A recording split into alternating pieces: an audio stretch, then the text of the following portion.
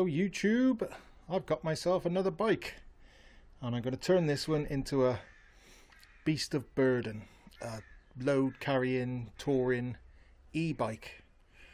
It's a Kona Dewey.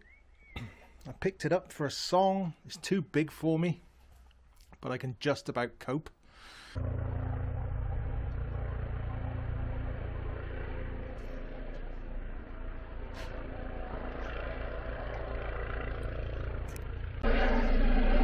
How am I supposed to do a video with that? It's hardly done any miles at all. It's about 6 years old. The guy who bought it never really rode it. If you look, it's still got rubber on the middle of the tyres. So it's hardly done any miles at all. It's mint. And I didn't pay a lot of money for it, so I couldn't let it go. It's not going to be an off-road bike, it's going to be a road bike. Like when I ride my road bike, this is a medium large frame, and this one's about the same really.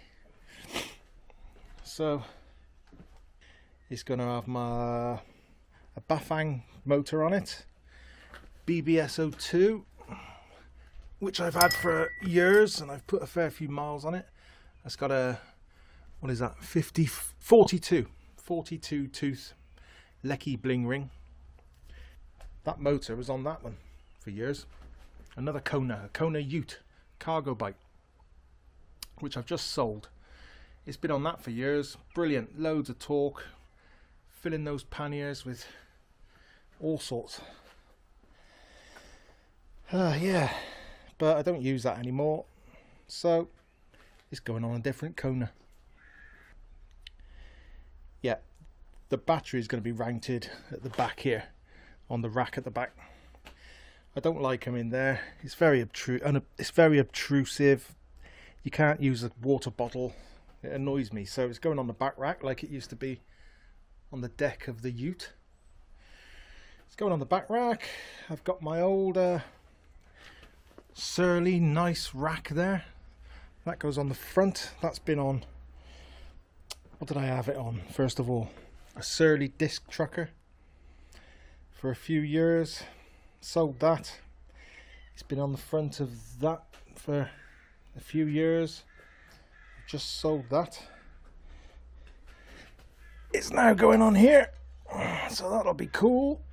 I've just tarted it up a bit. Got rid of some of the rust spots because it's made of chromoly. Oh, and I've had to order. These are integrated brake and gear. No good really for this build, so I only want this one. This one doesn't need to be on there at all, but then I lose my brake lever. So I've ordered for less than £20 some proper Bafang electronic cutout brake levers and an 8-speed trigger shift for this side. So basically all this is going all new.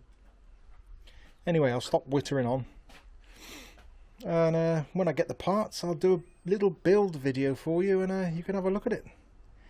Honestly, I love bikes that are just, you can carry tons of weight. I've got loads of pannier sets and things. I've got 2 pairs of panniers, so go to the shops, get a week's worth of shopping, go up the woods or the trails, have a little ride around, go for a long ride to work. Yeah, should be good.